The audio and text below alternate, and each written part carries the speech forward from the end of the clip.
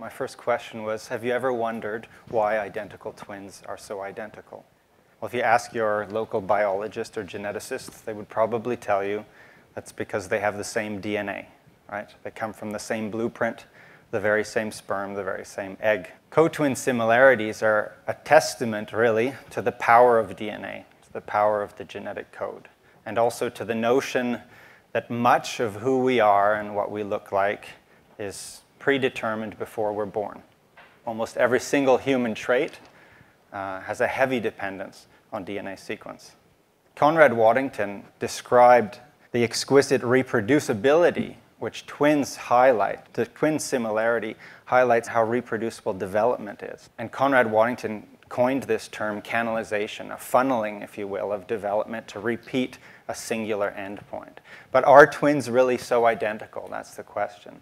Well, studies in genetically inbred animals, so genetically identical animals, would tell us that yes, indeed they are. The same DNA blueprint gives the same output reproducibly. But the variation can be striking. If we feed a high-fat diet to mice, we can have 100% variation in body weight. And nature has many other examples. Take the honeybee, the queen bee, the worker bee, two very different body plans. This is one genome that has the two blueprints in it. So 1 billion character code, two body plans, two blueprints, two behaviors. You take the horned beetle. These are two males, very different. The only thing that separates these two males is what they ate as larvae.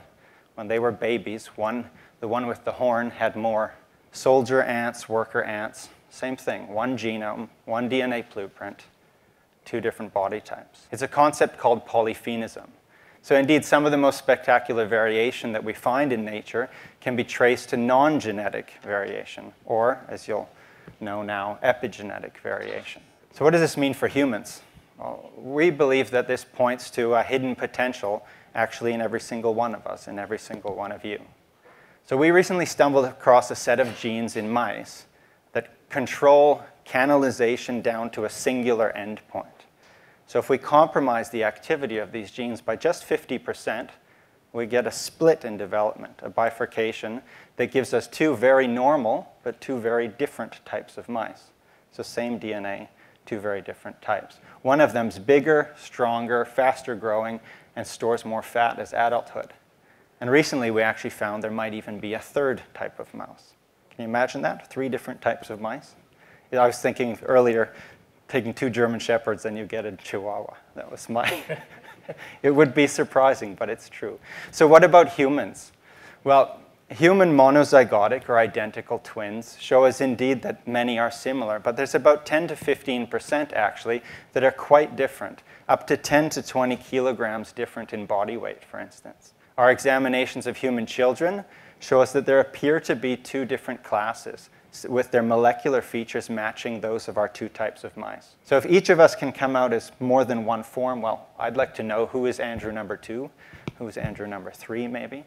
Would I be more extroverted, bigger, smaller, taller? I'd really like to get to know the other me. If each one of us can come out as one of several different isoforms, I think the impact for society could be enormous. Take medicine, for instance. If I would have come out in my second form, would I be more or less susceptible to diabetes, cancer, autoimmunity, allergy? It means we have to reshape how we do medicine, a whole new generation of personalized medicine.